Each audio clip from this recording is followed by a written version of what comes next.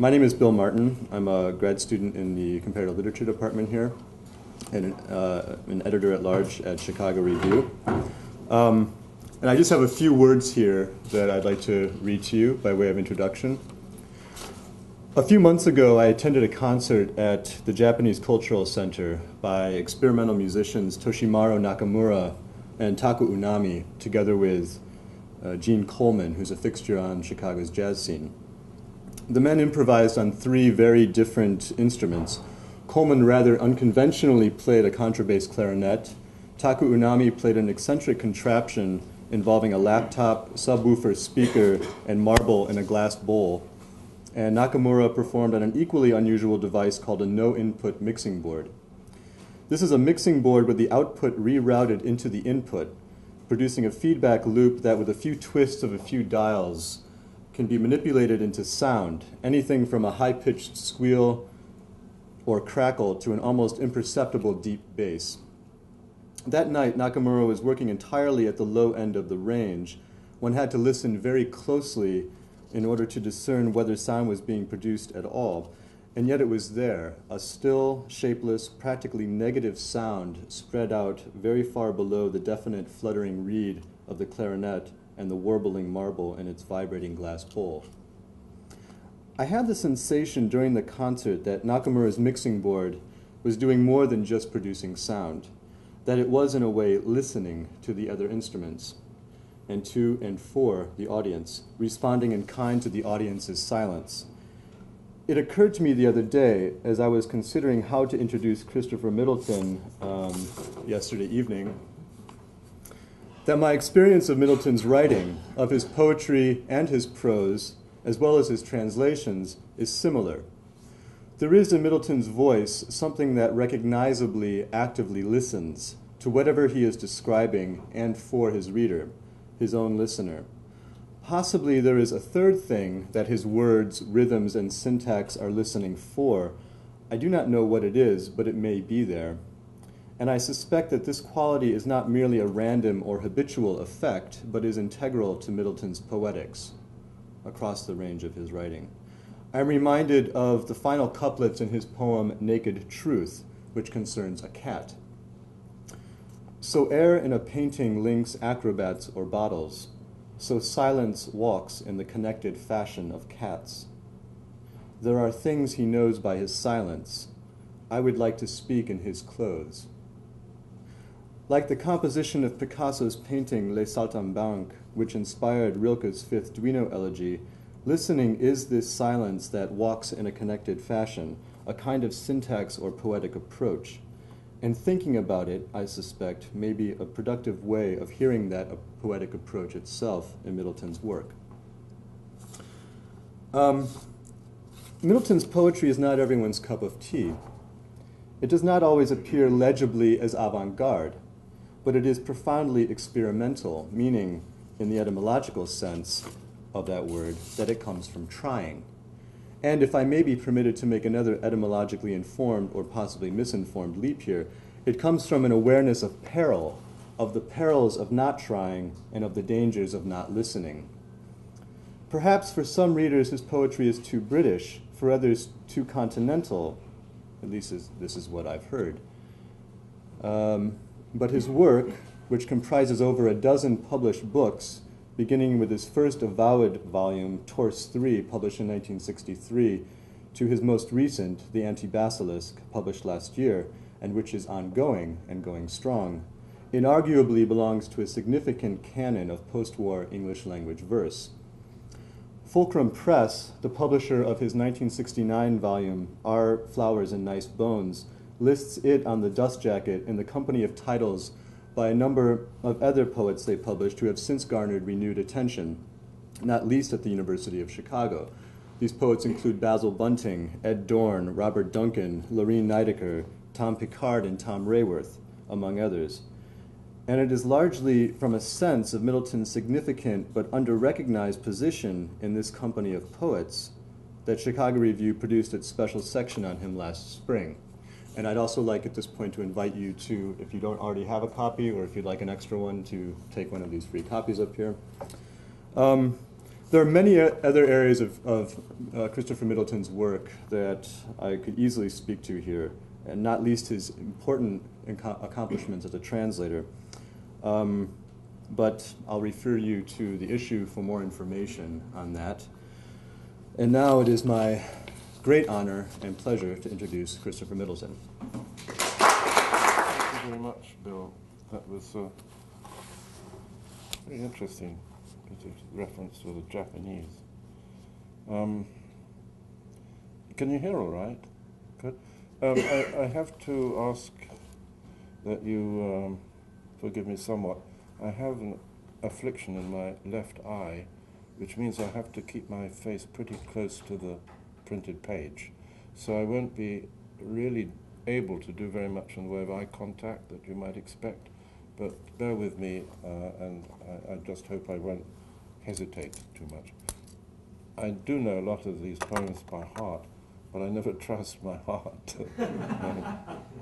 I thought I'd begin, actually, after what Bill was saying, with a poem called From the Cat, and then go on to another poem in another voice, From the Cat. It's really a trivial poem, but it will help to warm up. This is what the cat says. It gradually comes around to speaking English. The Niam woe is wester gone, the slavit with a shrill, betone the ghast, obese the lid, alack the cock until. Crumb forks to pick a winsome up. One plays the yoik, and then another dove into the first, or snubs a gentleman. You think a lucky star will strike, a wolverine will spin. Pot nest you snugly, Mr. Toff, but critter risk a grin. Then if you choose to blow a scowl, much better oft you be, since revolutses busted ope, wobbly the 1 in 3. Full up your guard, swat wide away the chumps that bite behind, for on the mews left at your door, red meat you still may find. The cat is not very good at spelling, so it spells mouse as M-U-S-E. See? And also in the penultimate quatrain, revolutses and wobbly the 1 in 3, this refers back to political and theological motifs earlier in the collection. So I will also entertain you with one of the portraits. There are 12 portraits in this collection, and one of them is of an ancient Irish emigre.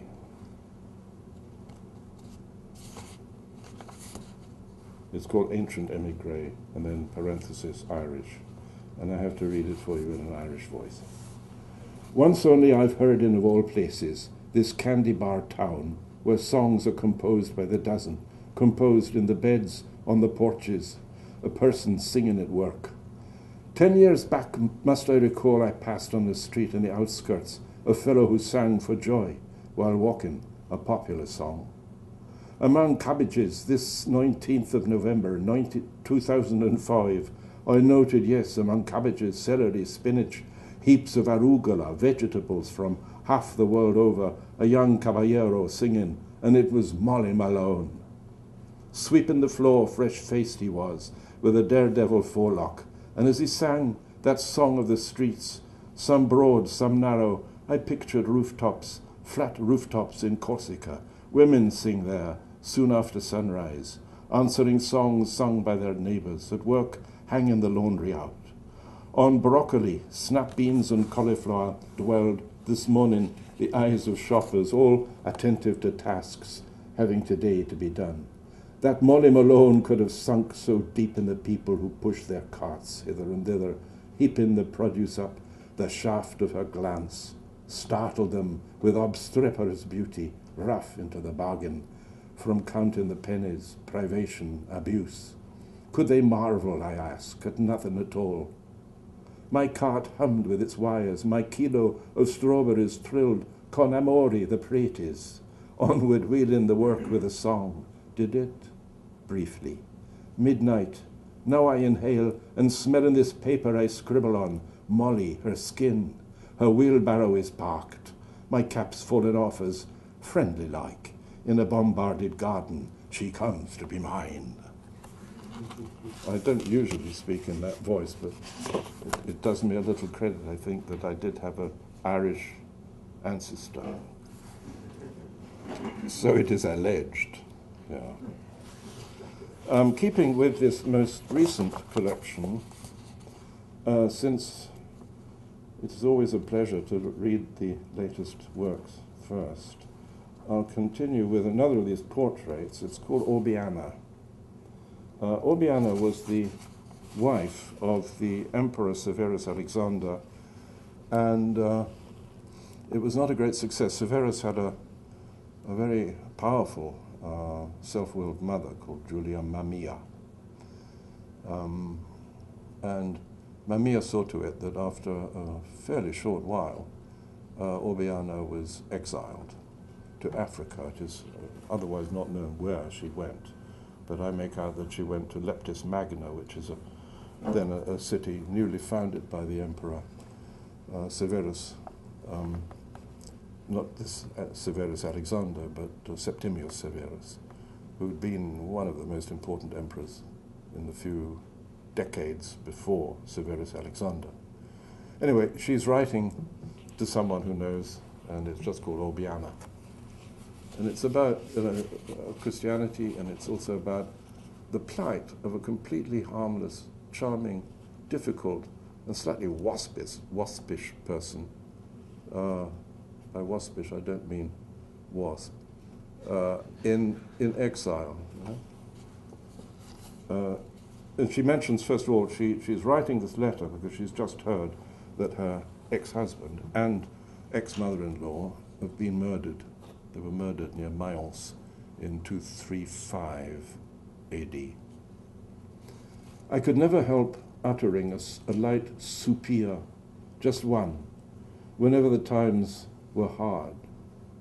Today, just one more, it hardly passed my lips, but murdered they were, such news, murdered near Mayence, those two who sent me here to Leptis Magna. The emperor was never up to it, really, in peace or war. She governed, Julia Mamaea, selecting me for him.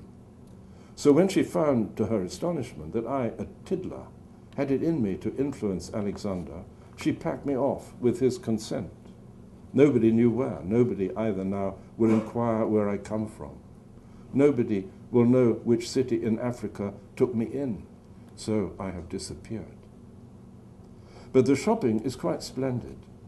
In this great new city of arcades, several temples to various divinities, a triumphant arch, the amphitheater, and almost superfluous fortifications. There are nice people to listen to, and black weavers who manufacture singular objects to recline or to stand on. Yes, for the Christians, Mother had a soft spot. From Syria once she had a cavalry escort sent to save that tyke, whatever his name was. It starts like mine with O and R. I like to beachcomb. It attracts. I mean, the beach attracts provincials, and yet, from Rome and from Pamphylia come real artists with guitars who chant devotedly of ocean even to the moon. I never had children. What a shame. And the years of loving, few complicated by Mother, them I've forgotten now. The shopping gets, by the way, a bit monotonous. Funds I was allowed exhaust themselves somehow, even though I did, if I remember rightly, stir up a nasty fracas, insist on statutory imperial support. I feel behoved to say, don't ever quote me on this, that I am not yet negligible enough to mark the passage from finite to infinite. I was not one to wheedle, but those officiants, what rot they talk. Into the atoms they ship their designated sacrifices, not into some dock of heaven. Where bodies tasted chance, they make a waste. You should see me glimpse now and then into the shrinking bijou bag under my bed. The wind cooling profuse vegetation and the display of stars at nightfall are supposed to console. They don't. Disease, at least, is hereabouts minimal. What a mercy my destination was not Mauritania. That's such a long, long way west. And Mauritanians, they do say, are a scruffy lot. Please write to your little friend, Orbiana. In her coins, she is portrayed as a very delicate little head with a charming, rather aquiline nose and a little coronet. Evidently, she must have stood about 5'1", whereas the emperor was probably huge, 5'6". But anyway, it was her mother-in-law who gave her this dreadful time, poor Orbiana. Right.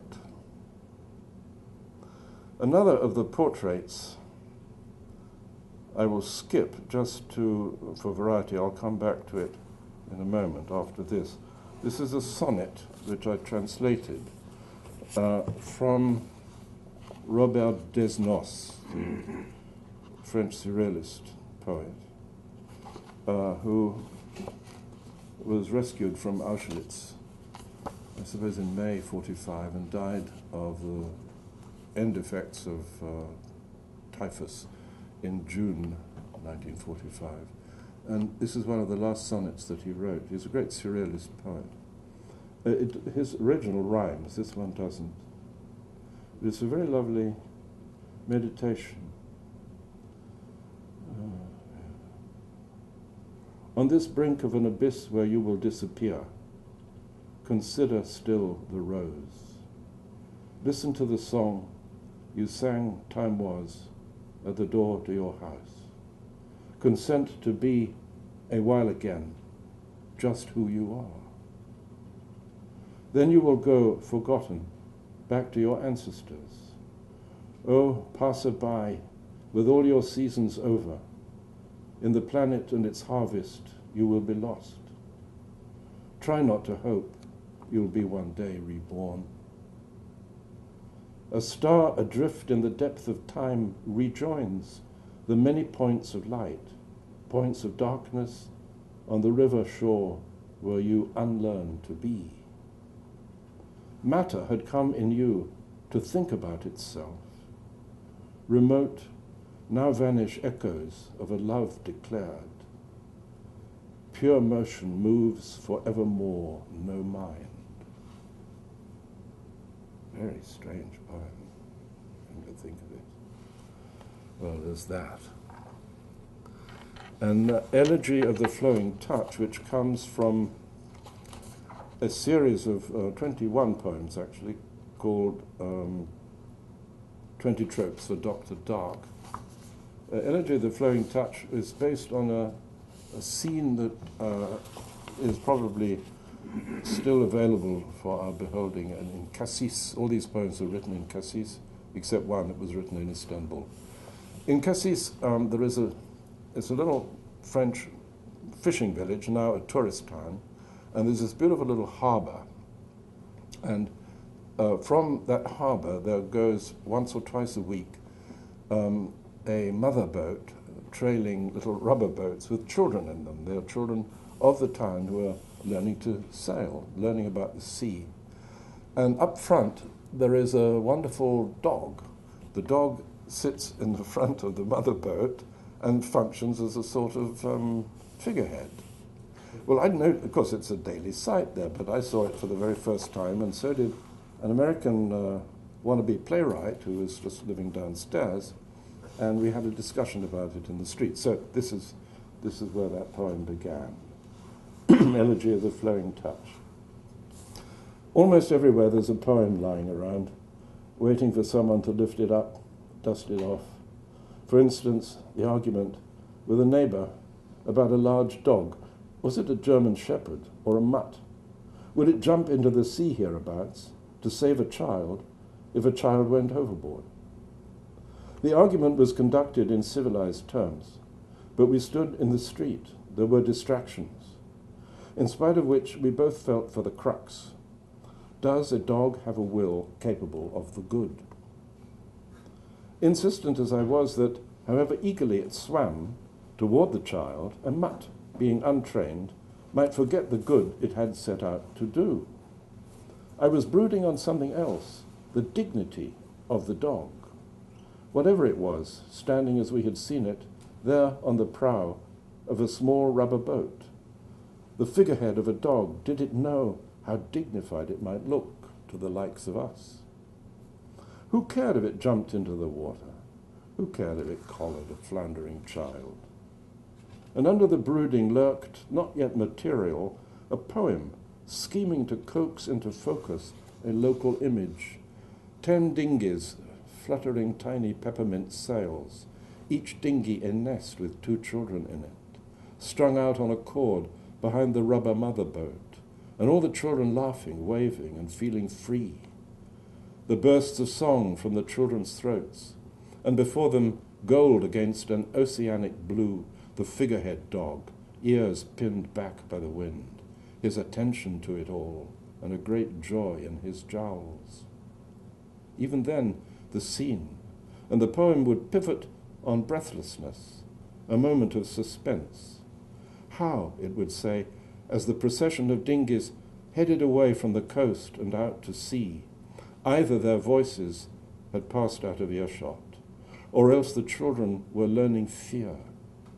The silence now as they skim over the water, the blue of a ravening deep underneath them.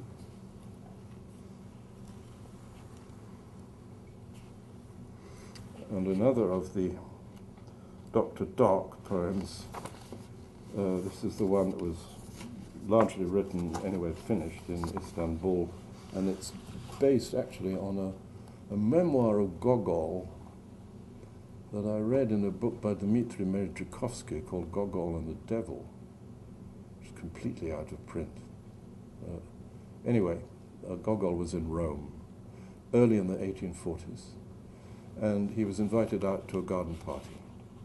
And on that figure of Gogol, plus another one from Gérard de Nerval called Le Ténébreux, and a figure called Dr. Noir in a prose book by the poet Alfred de Vigny, a prose book called Stello, I based this figure of Dr. Dark, who is a sort of ghostly figure who flits in and out of these poems. But in this one, he's much more foregrounded, much more vividly and physically foregrounded. And this is based on that anecdote of Gogol. The moon from a box of locum. In a country garden outside Rome, a Dr. Dark, Madame Smirnova's guest, one summer evening took a box of locum. Children all around him breathing fast, his Russian fingers taking locum out, so lean, and made a moon of it, the closest to something in the sky we'd ever been. The empty box, a moon at full, we passed it from hand to hand, wondering just why the lining he had smeared with olive oil and spit shone so somberly in the dusk. And gasping, all of a sudden, not depressed, the doctor skips around with it, finds a candle stub, melts the wax, plants it on the nether rim, so now the paper lining glistens silver. We children were allowed to touch the moon, and with some ceremony hang it in a tree. We said, here's our theatre. As of now, for all our future dramas, this confection, this moon, transfiguring desire, will glow. Our bodies measure heavenly perfection. The doctor struck an operatic pose, and funnily twirling a finger up, beware, he boomed. Celestial equations tip the scale with zeros. Our rhymes, they tumble past us unredeemed. The only total here below is night. You see a rising moon. I see a cyclops. This garden incubates our grand collapse. Industrial wars will torch these fantastic empires. The children of your children will be cindered like that. He snapped his fingers by the cyclops. See them extinct in the bowels of the cyclops, and soot our candle wick.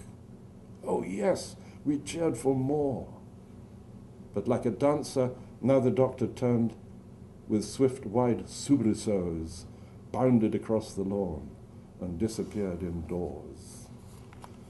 Something at Edward Lear at the end of that, but I don't quite know how it stumbled into the poem. Right. And very briefly, so that you can get a breather, you need to, the dead friends. Who can they have been in that red car, going by so fast, waving, and with a hello so loud it still hangs in the wind? Still it softly rings, the compound of my thought. And another one in a funny accent. This is an accent actually I cannot imitate. It's in this book of the Mortal Fire, 2003. I heard, this is a true story again, and it involves a scene from the First World War where a young Italian is supposed to shoot people who are, it's like the warfare anyway up in the Tyrolean mountains in 1917. Maybe I shouldn't sort of give you all the context, but just a sketch anyway. Here is this old Italian telling the story of how he'd met this American medic who had an Austrian over his shoulder and was bringing him down the Italian side of the mountain in the midst of all this fighting for medical treatment, and how his orders, the soldier's orders, were to shoot. But he didn't. He didn't shoot. It's a very touching little story. Anecdote of 1917. Drop the Austrian, I say. He will not. Drop the Austrian, or I shoot. No, he will not. In Italian I speak. Did he understand? A medic. Yes, but a big Americano. Shelling on the mountain, smoke, soldiers, many thousand, dead. Guess how frightened, noises, dying. Then he stopped. I take my aim. At him, not at the Austrian. Feet in socks across his shoulder. Orders are to shoot, puff, unless the wounded is Italian. Me with rifle lifted, aim. Boys of 20, both. We look. Did he understand? Next moment, both of us, we burst out laughing. Up from under, zampiante, comes the laugh, and through our bodies, so we laugh. Not long. And down the winter mountain goes, picking his way, Americano. I watch for him. He wish me lucky.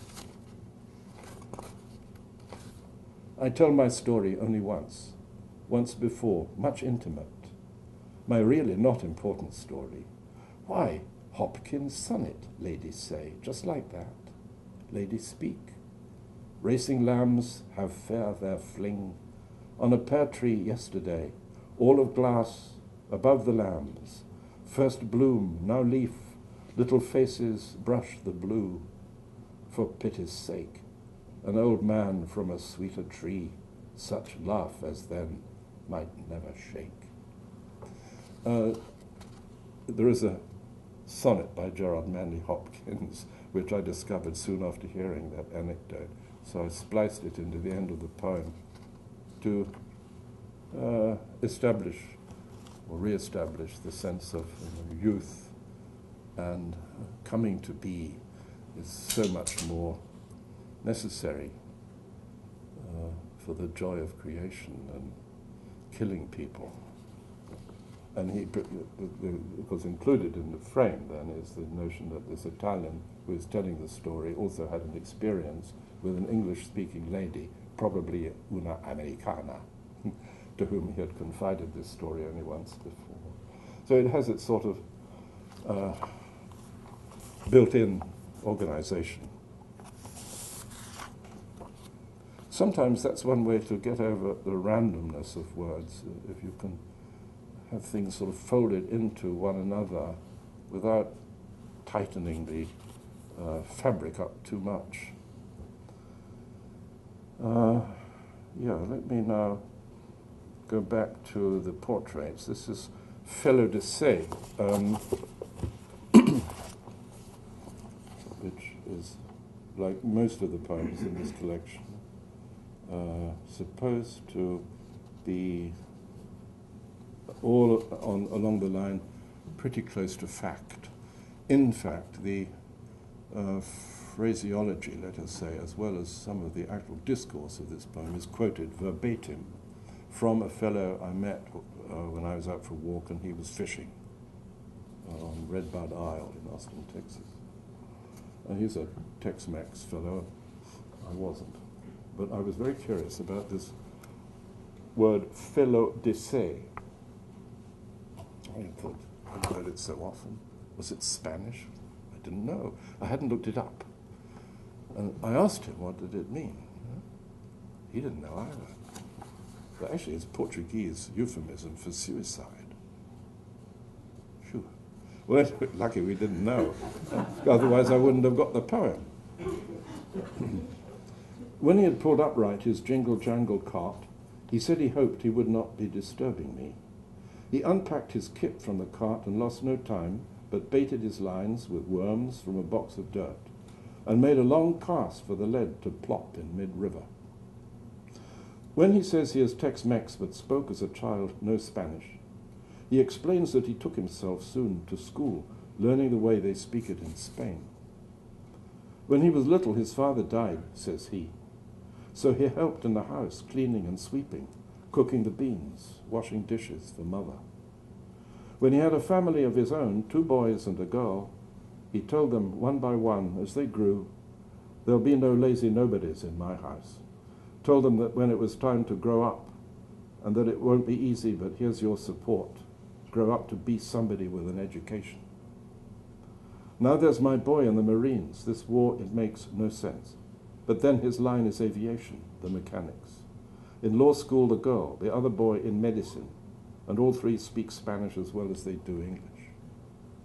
When he's set to make a cast with his 3rd rod, he says his father-in-law's funeral cost $10,000, but his own uncle's was cheaper, for he was cremated.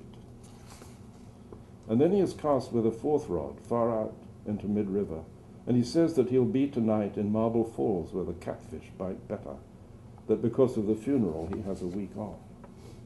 But when he went to Mexico, he didn't like it. Didn't like the Mexicans, a crooked, lying crowd, says he.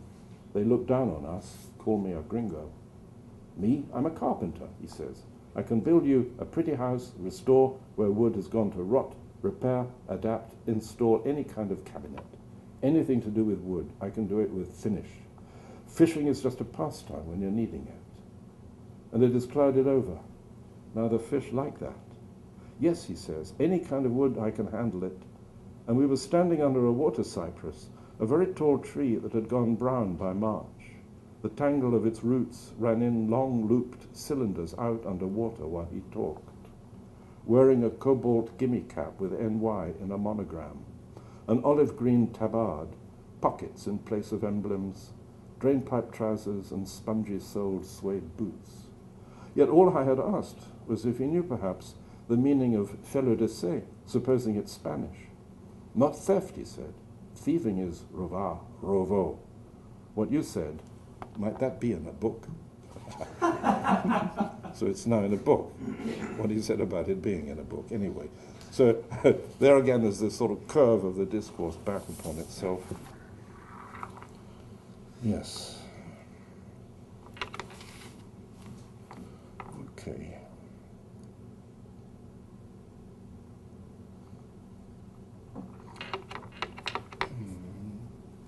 There's a poem called Marienbad, 1814. Are you interested in Goethe at all? Anybody are interested in Goethe? After all, aren't you all literary people? Not sure. No, it's a 2.5 pages, but it's Goethe's reflections. You see, from 1797 until 1827, that's 30 years, Goethe was planning a story, which he was still not quite satisfied with it when it was already in proof, even in 1827. It's called Novelle. It's a famous narrative. And in 1814, he was with Marianne von Villema, a very lovely young woman, in Marienbad. And he's drinking wine with her. Oh, I'll read it. It's okay. It goes pretty fast anyway. And he's afraid that he'll never be able to get a grip on this story, which is floating around in particles in his mind. What's he to do about it? So what you get in the poem is various sections of the story, little details from it, but they're still floating. And it's like this in sort of Latinate with indented lines. So it looks rather nice. Marienbad, 1814. A lion, aha, has to have broken loose.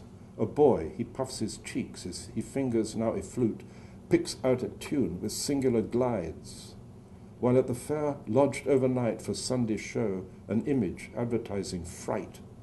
A lion loose, everyone aghast, is not the same as those hussars of 1806.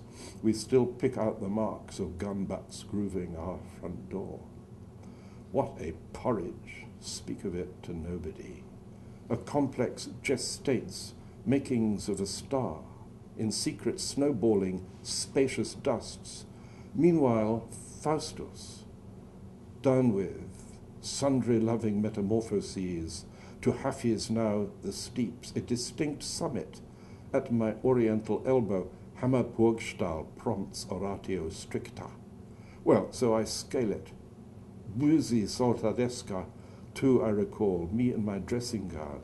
I stage an entry, sailing down the stairs, for Marshal Ney, a bed, quick, sharp. Christiana marched the hoodlums out. How long, Lord, how long gestation takes.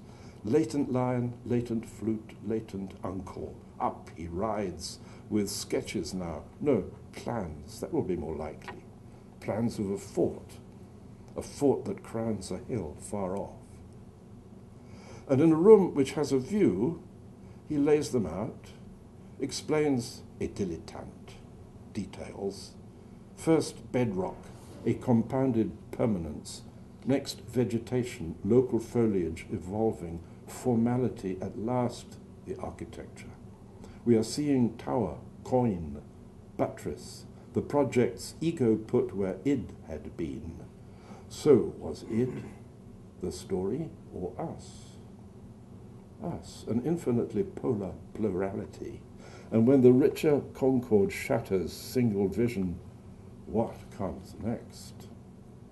Uncle rides in company, the princess, who gazed in rapture at the plans, a gentleman for escort. Through the tiny town they ride. A poster picture jumps at them, explained by Uncle, lion loose? Hundreds screaming? Folks are drawn to terror. How? Hats off to Goya. He knows, it is alleged, and serves undistraught the unconditional. To see the stuff behind the plans, on they trot, sort of dreaming. Uphill, the fort exists. As they approach, a puff of smoke, then a bang. The town explodes, or something in it. We smelled roof beams in our town, blankets, furniture on fire. Peacetime now should mean another smell. Smoke in the vale, a distant puff, a lion loose. But here, how else to let the animal violence in, to tell of human aptitude to foil it? Now, what if art comes true? Princess has to tremble, uncle is undismayed. When this way to them very quietly comes, oh, the horror. This can be no picture. Here or nowhere is Africa. What will the lion be thinking? What is that gypsy doing? What is boy? It's as if he's seeing all these things like Mozart saw music. Never talk about it. So we tell ourselves, little figments, hold quite still, hold still, while into the wind you lean, it crystallizes in its time, mutable gestalt of forest paths, forked with loops, dovetailed, violence and virgin music, strife resolved in a plasticity. Can words of ours reach out and twist our story round, so to speak it? Dispense, dear God, a proper tone, so let it speak below a viewpoint.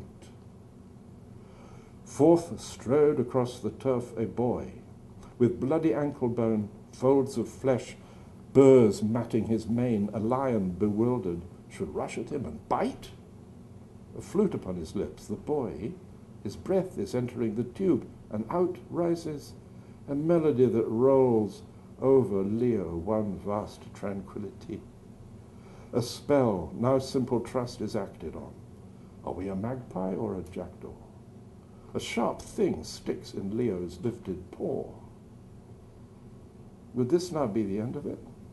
And who built Thebes? Stone coheres with stone, though lifting any was labor terrible, day after day, snapping backs, sweat in torrents. Flute boy leads on a light string his lion home, and others follow. Mustn't be bookish, only enough so to forestall what ifs. What, for example, if civilization has to be ripped whole out of savagery, all eyes open hard on any default, on music, on compassion? The littlest lyric might do, to end with, as if the flute's unheard tune might be syntactical, as if it coaxed into the clear a spirit. Hasn't Uncle said enough? He packs probably his sketches up. He's off. Princess, her cheeks at supper, oh, how rosy. How long to go, ripen words, and let one day the leaves flip, a tale be told. Zuleika, look at me, the bottle empties. They were drinking white wine. Where is Julia? I forget which kind it was. There you are. Yeah. They were drinking white wine in Marionette. Okay. Now we're getting on for time. I'll read just one more, and it's called In Memory of W.G. Sebald. This is also from his new book.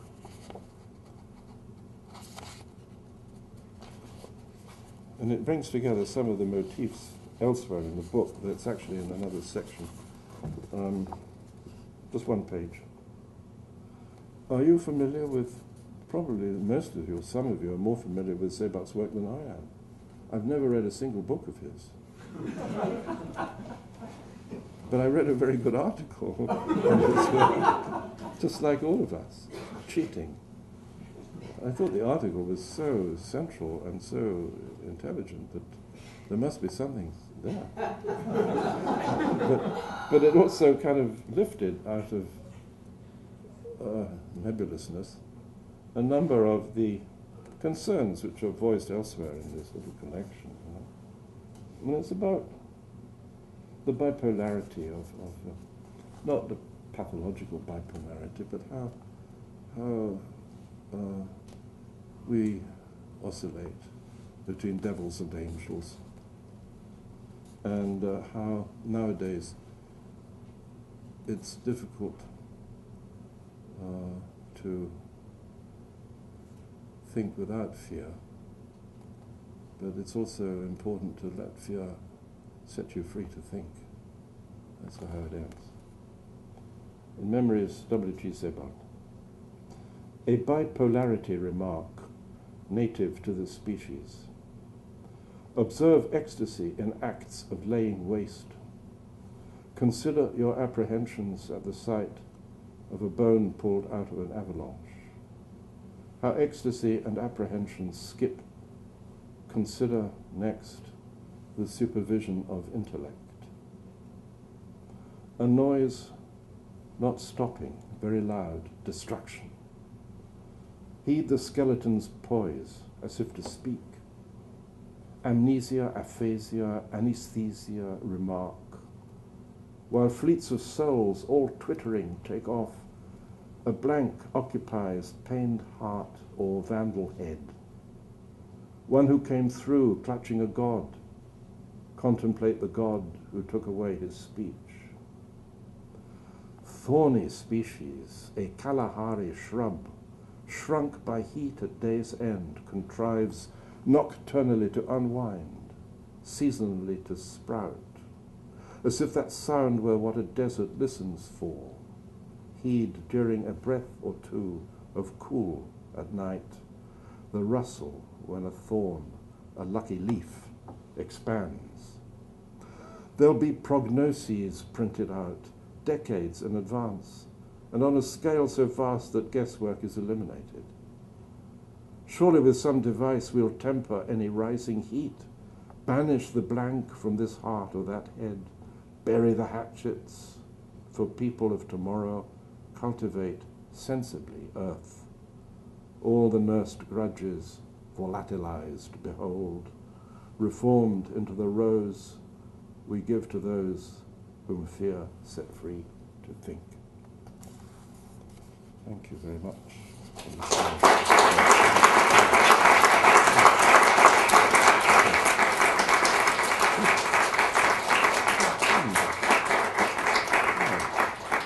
The Kalahari shrub does exist. I read about it in a remarkable book called Desert and Forest by a man called Nesbitt, a Scottish engineer who travelled on foot through the Kalahari Desert, I think in the 1930s. And there's this strange shrub which is absolutely pounded down by the heat during the day, but sort of manages to ease up again and to come to life again in the night when it's just for a moment, it's cool. Okay. So it's all matters of fact. Nothing is invented. Well, I expect everybody would need a break. And punctually at 2, I will set about giving you a little talk. Okay? How would that be? All right?